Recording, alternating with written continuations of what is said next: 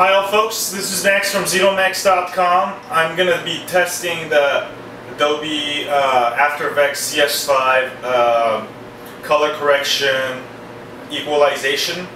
So let me start it about now.